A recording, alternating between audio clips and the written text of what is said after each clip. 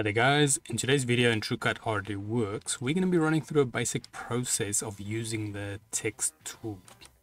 But before that, let's have a quick intro first.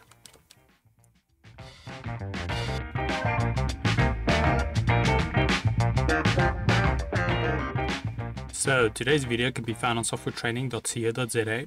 We make short and easy to watch problem solving videos, and we also have daily updates. Otherwise, back in the program here.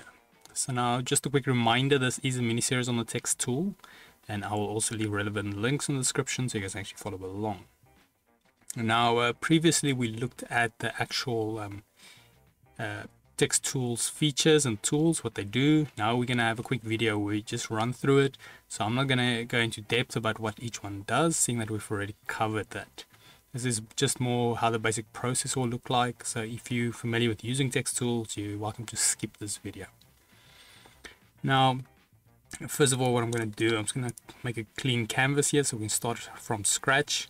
So then select my actual text tool here on the drawbar, add it, and then what I want to do is just like a basic title and maybe a word under it. So I'm going to call this in all caps, maybe text space tool, or let me put a little hyphen there so we can make it a bit more like a title.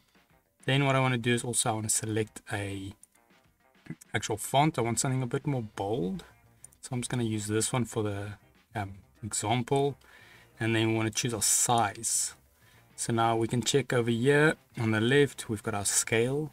So I want it maybe, say about, let's make it 600. So I'm going to go set this to 600. And then the width I'm going to leave at, or I'm going to make it 100%. I want the letters to be nice and wide so it doesn't feel too cramped. And I might add a little bit of character spacing. Just want to add this first and we see what we're looking at. Okay, so my scale I made way too big. I set the height, not the width. So if you wanted to, however, set the width, that you can do over here on your by these editing by the cut menu, I think it's called. So over here you can always just go 600, press enter, and then now let's locate that text. I'm just gonna use, okay, I know what happened there. I'm gonna use this tool just to throw in the middle of our canvas. And there we go, that's our text tool title, you can say. So I think we'll stick at that. Well, let me make it, I want to rather make it text title, so it is more relevant to what we are doing.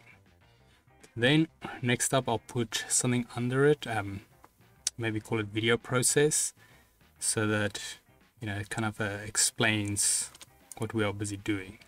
So now I can either make a duplicate of this text, or I can add a new one with this tool. But for now I'm going to make a duplicate because then I know the scaling is very similar. So I'm going to open that, and now I'm going to make all this all small letters, and then we go video process. Then I'm going to say okay, just to first see what that looks like. And then I think maybe I'll change the font. Okay, then what's what happened there? This thing's a bit buggy. It's going to go back to the original. This is a bit tighter. Now I want to scale this the same width as the top text. Now I could go here and play around with the height, but yeah, in my personal opinion, it's a bit tricky to get the right scale with that method. You can always try to get as close as you can and then set the width, but that sometimes looks a bit weird in my opinion. So I'm just going to go on top here and make this 600 again. Throw it with this little tool into the center again and just do the spacing. Now I did mention that perhaps you want to space your the title a bit more, which you can do, but in my opinion the spacing is it's alright, but we'll look at it just cause. So maybe try this about a 5mm space, see what effect does that have. Very subtle, but I think we'll stick with that for now. And this bottom one I want to make a bit smaller because at the moment it's kind of screaming too much. So look at me, it's supposed to be like a subtext. And then maybe what I can do is separate this with a line.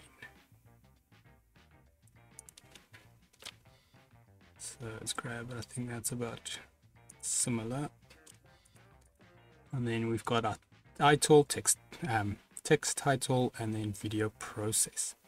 So it's a rather simple process, and yeah, easy to follow.